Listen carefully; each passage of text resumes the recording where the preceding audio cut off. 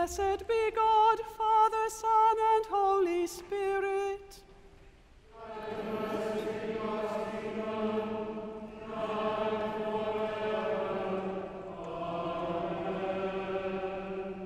Almighty God, to you all hearts are open, all desires known, and from you no secrets are hid. Cleanse the thoughts of our hearts by the inspiration of your Holy Spirit, that we may perfectly love you and worthily magnify your holy name, through Christ our Lord.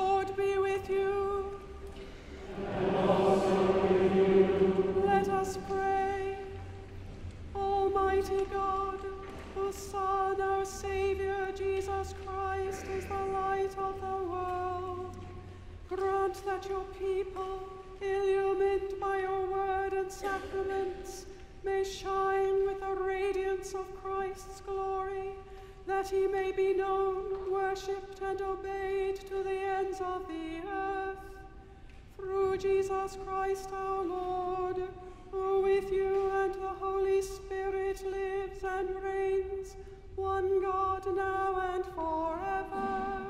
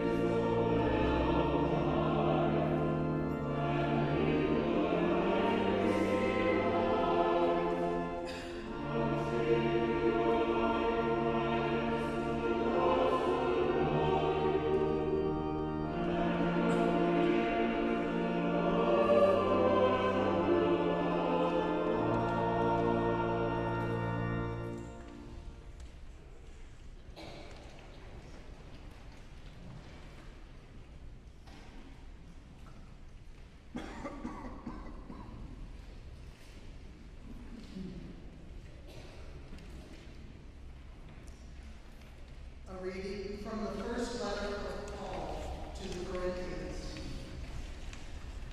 Now, concerning spiritual gifts, brothers and sisters, I do not want you to be uninformed.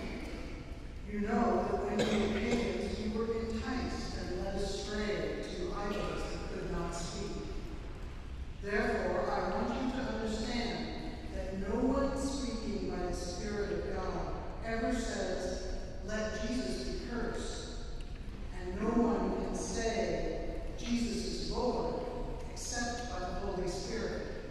Now there are a variety of gifts, but the same Spirit. And there are a variety of services, but the same Lord. And there are a variety of activities, but it is the same God who activates all of them in everyone. To each is given the manifestation of the Spirit for the common good. To one is given through the Spirit the utterance of wisdom, and to another the utterance of knowledge according to the same Spirit. To another faith by the same Spirit. To another gifts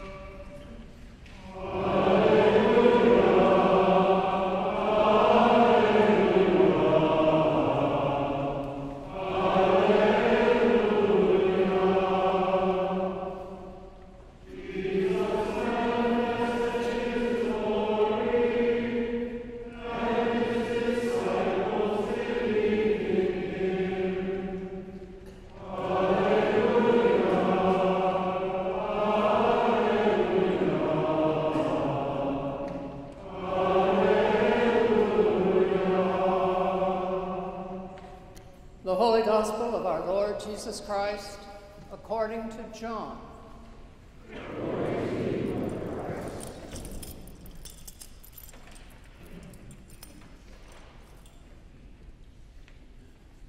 On the third day, there was a wedding in Cana of Galilee, and the mother of Jesus was there.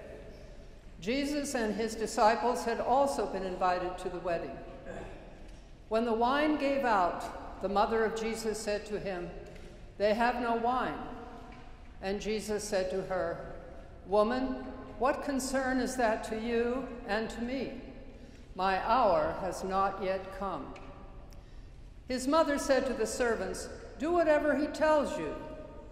Now standing there were 6 stone water jars for the Jewish rites of purification, each holding 20 or 30 gallons.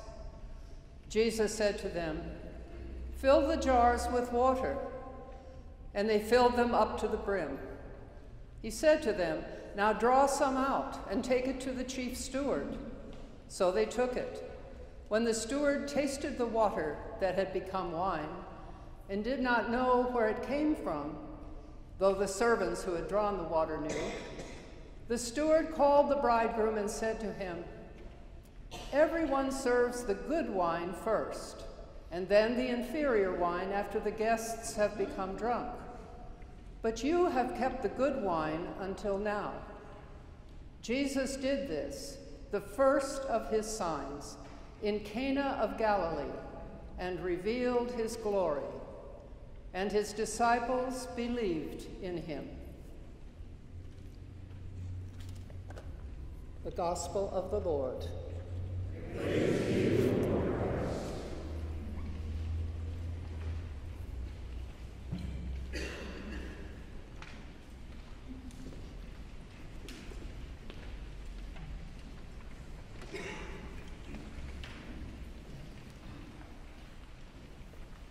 Please be seated.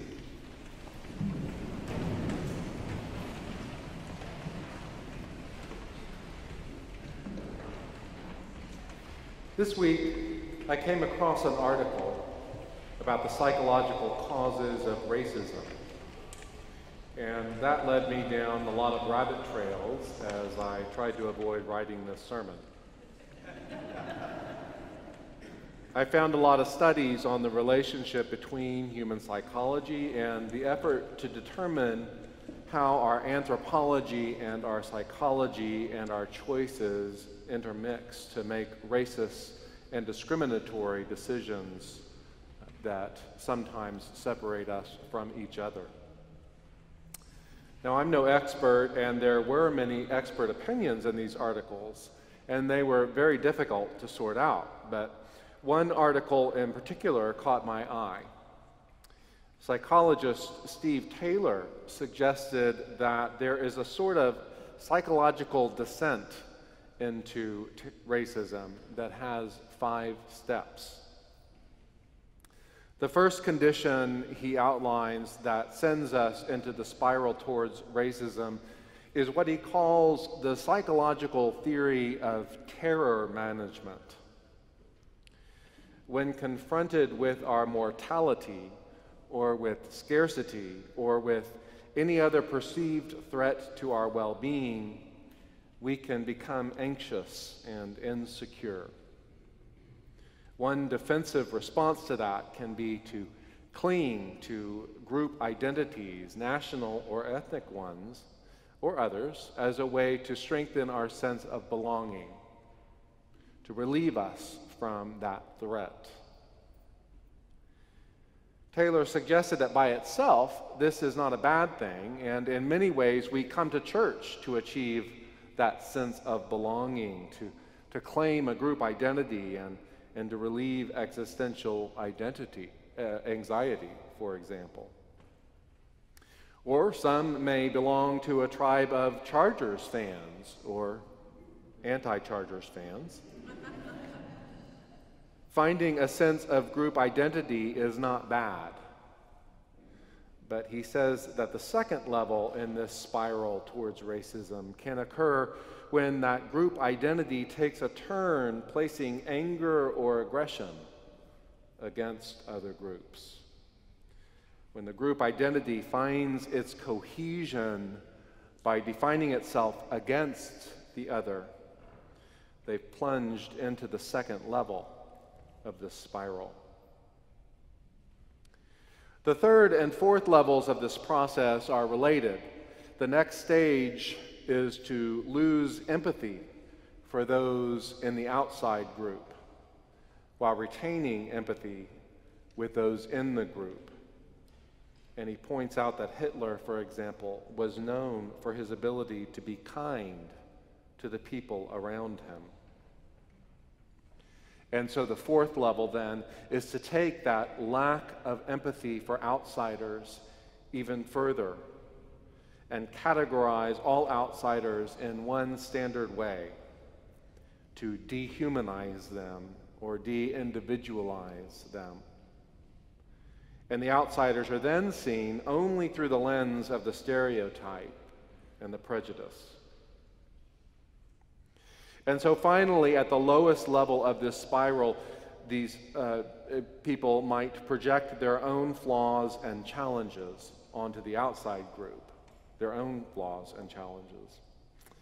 So outsiders then become scapegoats for any problem, often resulting in violence. And Taylor notes that those with narcissistic and paranoid personality traits are especially prone to this behavior because they're unable to reflect on their own faults and more likely to push them outwards onto others. I really appreciated Taylor's model, while at the same time wondered about how it might help us reflect on systemic and institutional racism. Individual racism is an oversimplification of racism that somehow reinforces the idea that racism is just an individual behavior. It's not. Racism is embedded into the very fabric of the culture we live in, and it requires an active resistance from all of us if we want to change it.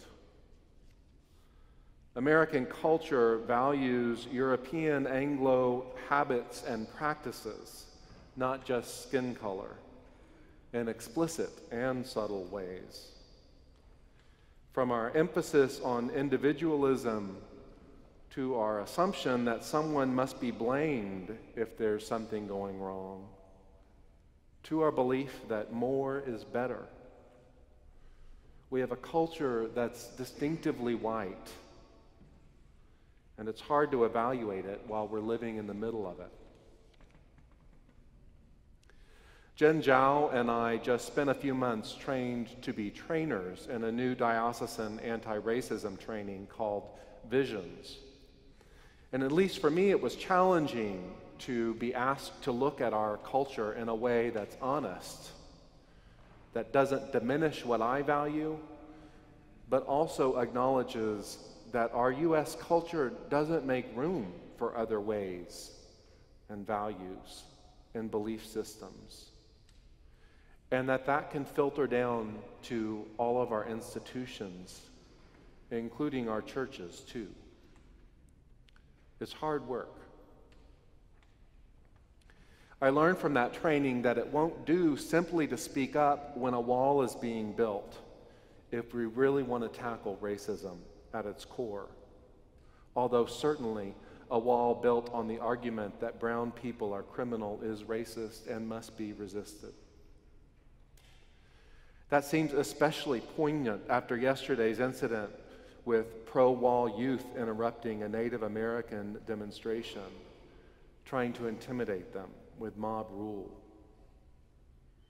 It's saddening, it's maddening, and it feels powerless in some ways. But there is a relationship between the spiral Taylor described and systemic and institutional racism. As they say in the Visions training, some racism is caught and some is taught, and it takes a lot of self-examination to determine which is which. At the root of it all is the desire to belong. It's rooted in existential angst as Taylor suggested, sometimes that just gets expressed in horrible ways. But that brings us to the gospel story today, the wedding at Cana. And this is the first sign in the Gospel of John. It's the only sign or miracle in all of the Gospels that does not involve a healing or an exorcism. It's the only one where somebody's life is not at stake. In this story, we have Jesus, who, by the way, was a partier. I hope you know that. John the Baptist was the ascetic, but Jesus was an eat, drink, and be merry kind of guy. He liked to have fun and enjoy the people around him. So Jesus, in this story, needs a little prompting from his mother to get going. But once he does, he takes this abundance of water. Our translation says 30 waters per container, but most scholars say it's more like 180 gallons in total. That's something like a milk jug for everybody in here. It's a lot of wine. And it's not the $2 chuck. This is the good stuff. It's such good wine that the steward wonders why they didn't bring this stuff out first when the guests were sober enough to tell the difference. In that day, the hospitality was a little more serious of an affair than it is for us. A wedding party was planned to last several days. Without grocery stores and food marts running out of food or drink, it was a big deal. The guests depended on the host for their needs, and not to be able to provide would bring shame on the host. So here's the thing, Jesus performs the sign in the gospel not because somebody needs it to heal or to be freed from demons. Jesus creates this abundant wine, showing his, revealing his identity as the Messiah, so that this party can go on, so that there is no outsider.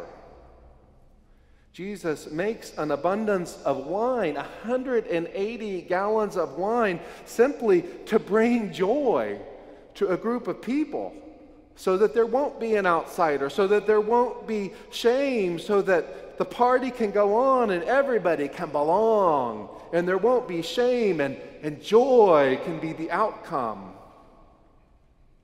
The abundance of the wine is a sign that God's abundance is a gift.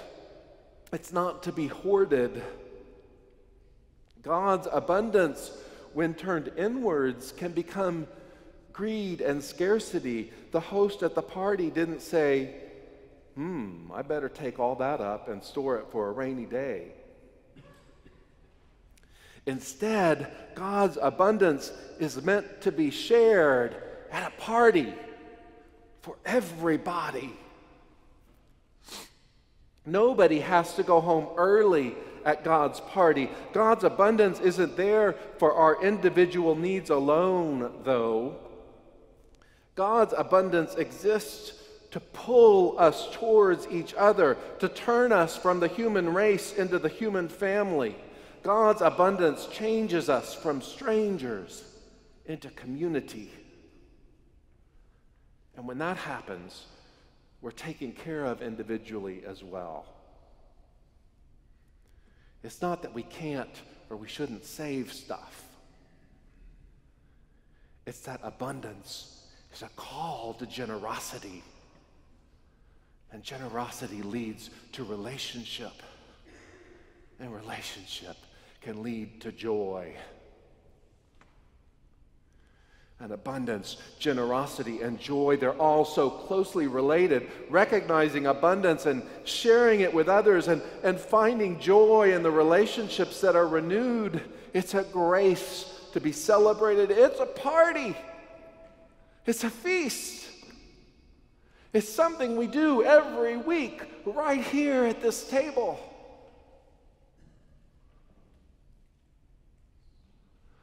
So as we sit here on this 90th birthday weekend of Dr. Martin Luther King Jr., in his words, if you are seeking the highest good, I think you can find it through love. I wonder if we can find the abundance of God that calls this whole human family out of fear, out of scarcity, and turns it into a party of love, where the wine flows freely and there is abundant joy, where difference is embraced, black and white, gay and straight, man and woman, cis and trans, all are welcome. And the host says, come in. There is plenty. You belong. Where people meet as strangers, but leave as friends. Where laughter is a sacrament, and stories can be overheard, and there are no outsiders. In just a minute, we're going to have a party at that table. And I invite you to come and taste and see and be refreshed and carry the party out into the world. Because everyone is welcome in the abundance of God's love.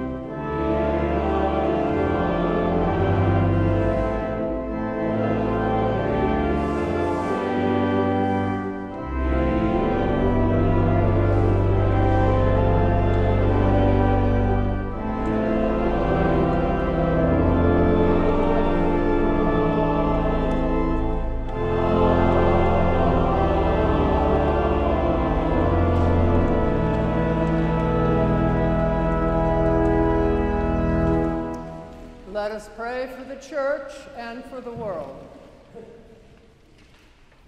Father, we pray for your holy Catholic Church, That we all may be one. grant that every member of the church may truly and humbly serve you. That your name be glorified by all.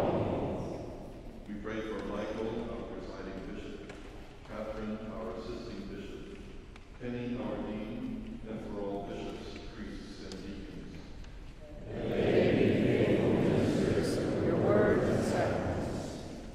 We pray for all who govern and hold authority in the nations of the world.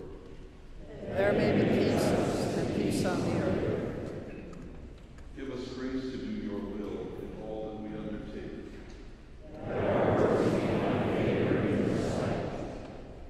Have compassion on those who sleep outside and all who suffer from any grief or trouble. Give to the departed eternal rest.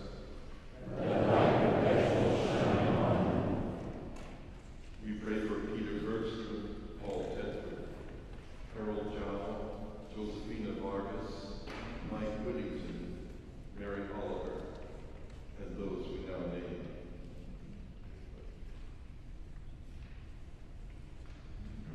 We praise you for your saints who have entered into joy.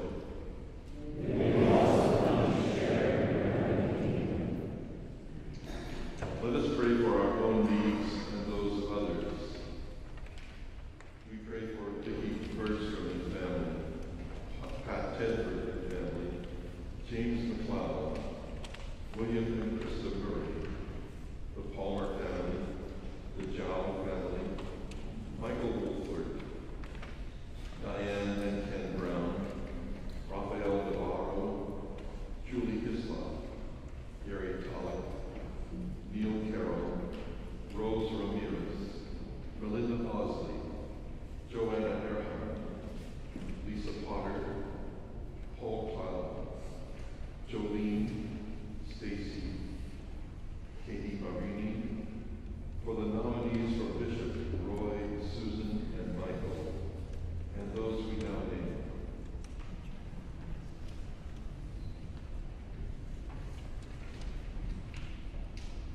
We thank you, Lord, for all the blessings of this life, especially for the birth of Genevieve Rose E.B. Nagy and Weiler Patrick Hall, and for the Reverend Dr. Martin Luther King Jr.'s nonviolent activism in the civil rights movement, leading to federal and state laws against racial discrimination.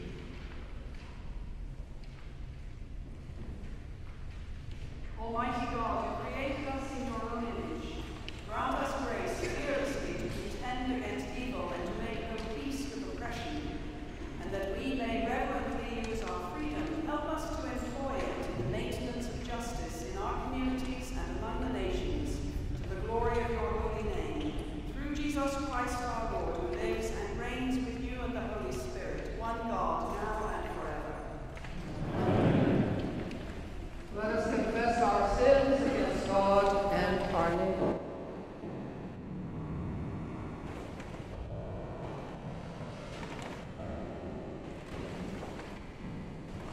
Most merciful God, we confess against you, thought, word, and deed, by what we have done, and by what we have not done. We have not loved you from our heart. We have not loved others as ourselves. We are truly sorry.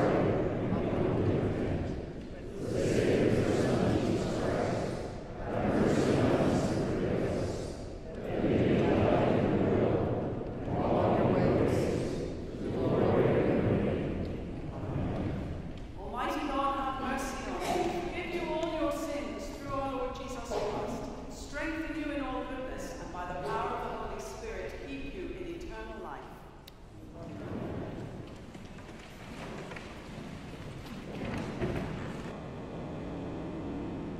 Peace of the Lord be always with you. And also with you.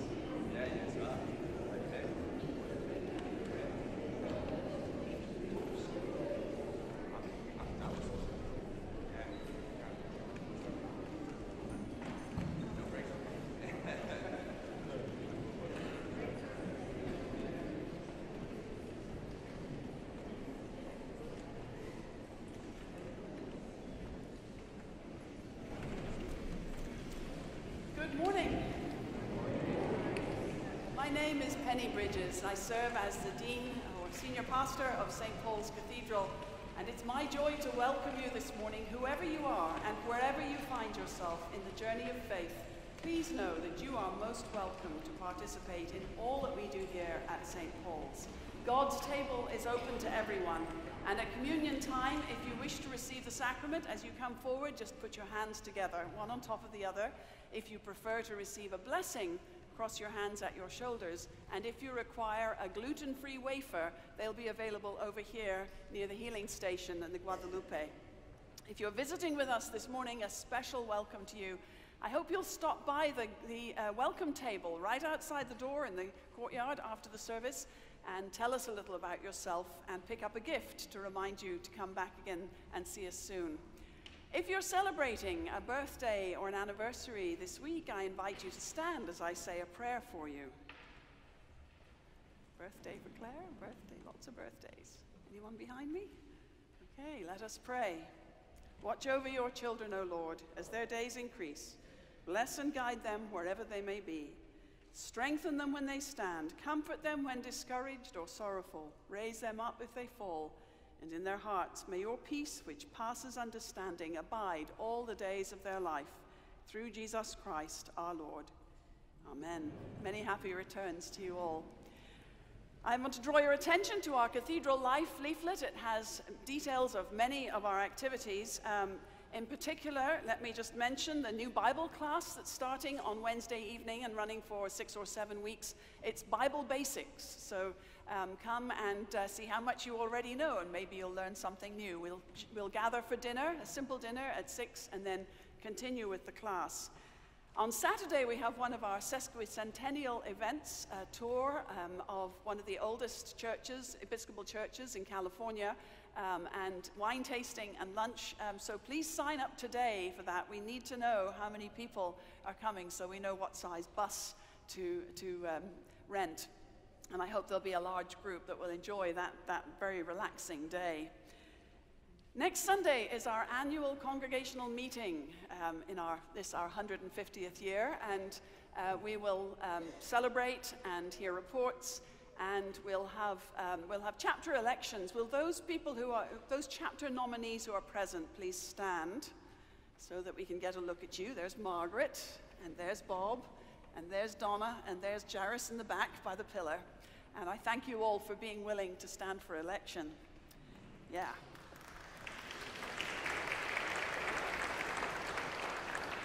At that meeting, we'll have another important piece of business, and that is a proposed change to our bylaws. The details are posted on the walls in the porches and around the campus, but essentially it's calling for chapter members to be allowed to stand for re-election at the end of one full term, so they can do 2 consecutive terms. So please look at the details and come on Sunday ready to discuss and to vote on that. That happens, by the way, that meeting happens at noon. Right after this service, there will be a wonderful lunch, and then we'll continue on with the annual meeting. Another really important event that's coming up is a week from tomorrow. Our building project is coming before this full City Council, and it's in the afternoon of January 28th at City Hall. And just like in November, we need lots of people to come out and show your support. There are some half-sheet save-the-date notes for you to pick up in the porches. I think the ushers will be handing them to you on your way out. And there'll be an email coming out early in the week with more detailed instructions. But if you don't get our emails, or you prefer, thank you, to be on paper, this is what the save-the-date thing looks like. There are also full-sheet copies of the instructions in the porches. So please look for those, and we'll gather for carpooling from the cathedral at 1:10 on the 28th, Monday the 28th, or you can just meet us at City Hall. But please do come and or write a letter of support. It really does make a difference. Please stand as you're able. Walk in love as Christ loved us and gave himself for us, an offering and a sacrifice to God. Amen.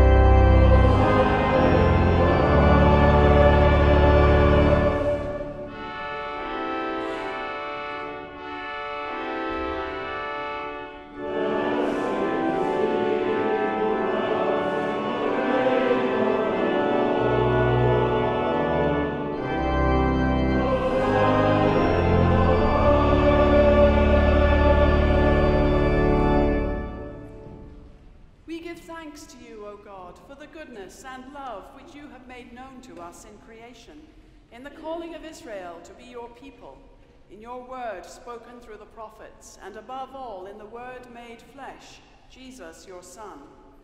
For in these last days you sent him to be incarnate from the Virgin Mary, to be the Savior and Redeemer of the world.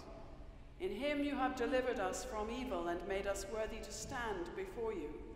In him you have brought us out of error into truth, out of sin into righteousness, out of death into life. On the night before he died for us, our Lord Jesus Christ took bread, and when he had given thanks to you, he broke it and gave it to his disciples and said, "Take, eat. This is my body, which is given for you. Do this for the remembrance of me."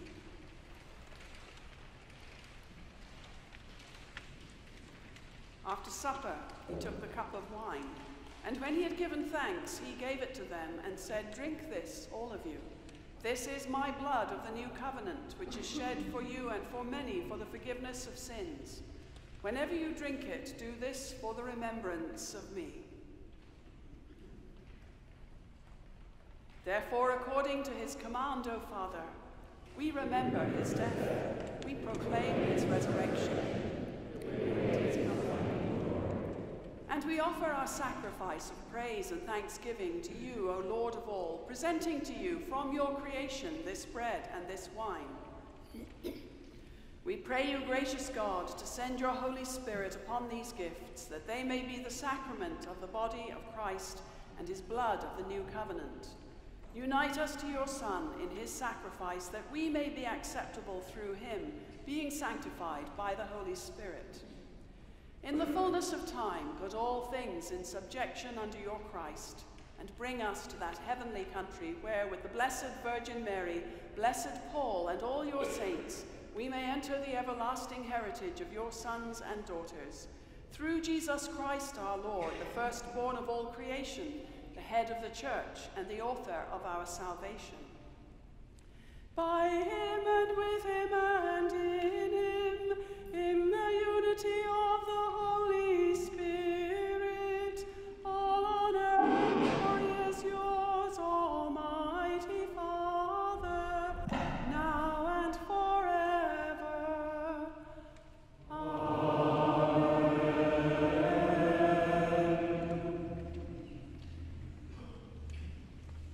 And now, as our Savior Christ has taught us, we are bold to say, Our Father, who art in heaven, hallowed be thy name. Thy kingdom come, thy will be done, on earth as it is in heaven. Give us this day our daily bread, and forgive us our trespasses, as we forgive those who trespass against us. And lead us not into temptation, but deliver us from evil. For thine is the kingdom, and the power, and the glory, forever and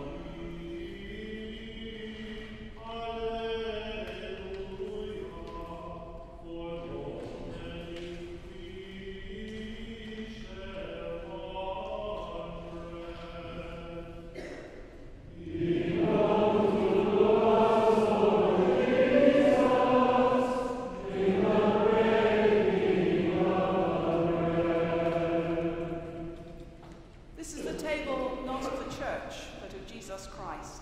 It is made ready for those who love him and who want to love him more. So come, you who have much faith, and you who have little. You who have been here often, and you who have not been for a long time or ever before. You who have tried to follow, and you who have failed. Come not because the church invites you. It is Christ, and he invites you to meet him here. The gifts of God for the people of God.